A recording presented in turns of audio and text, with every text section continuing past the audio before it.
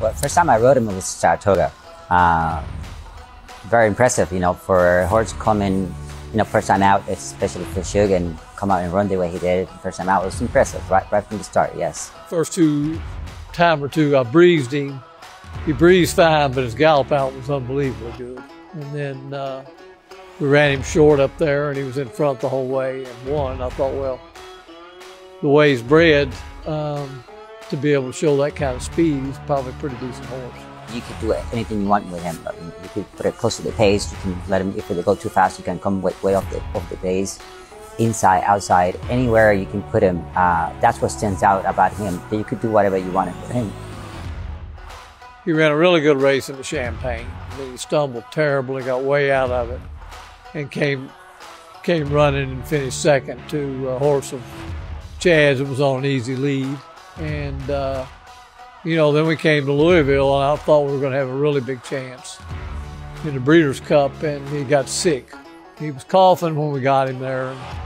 And then the morning of the race, he had a temperature. His ability coming from behind him was what made him a very good horse, and he was very versatile, that you could put it whatever you want. Like I said, if the pace was really fast, you didn't have to be that close, but he's going to come running, So I didn't worry about that. If the pace was slow, and I know he was going to pull in me too closer to the horses, to the leaders.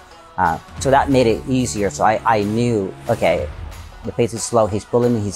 They're going much slower than we're supposed to be going. So he already knew, or would let me know where I was supposed to be.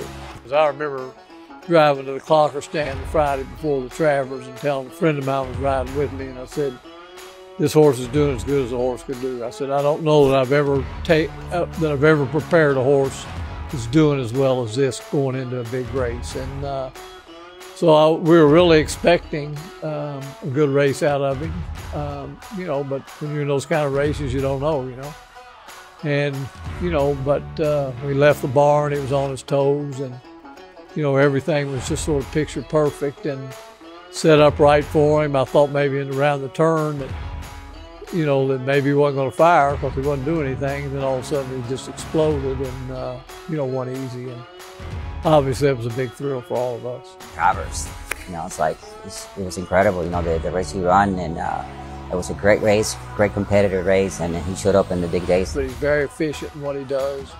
He likes to train and he likes to run, and I think that most of the time we've taken him over there, he's running his race. You're going to get a horse that one going short as a 2-year-old and one going 1.25 miles as a 3-year-old.